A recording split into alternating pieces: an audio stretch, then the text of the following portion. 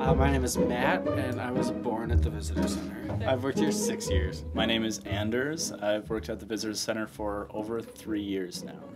My name is Hannah. Worked here for 3 years.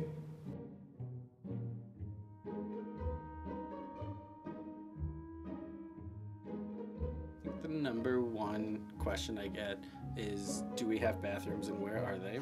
Sometimes they're hard to find in some people's minds, so. The wood chipper is the real one from Fargo. Where's the mall?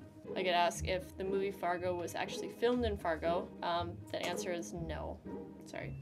Where is the downtown area? How much snow do we get in Fargo? The biggest question, though, probably is, what is there to do in Fargo? So what's there to do here? I automatically perk up and start my travel ambassador rant about all the awesome things there is to do in Fargo. If they're not familiar with the area or the state, they don't know what there is to do, and so it's our job to tell them, I guess. Where are the North Dakota maps? Daily ask where the North Dakota maps are. Okay, so here's the counter, and the visitor's gonna be standing like right here, okay? And so whenever someone asks where the North Dakota maps are, we point right down in front of their waist. So they'll come up to me and be like, hey, so do you have any North Dakota maps? I'm like, oh, yep, they're just right down by your waist there. Like right in front of them where they're standing. No, they're right in front of our desk and they'll be...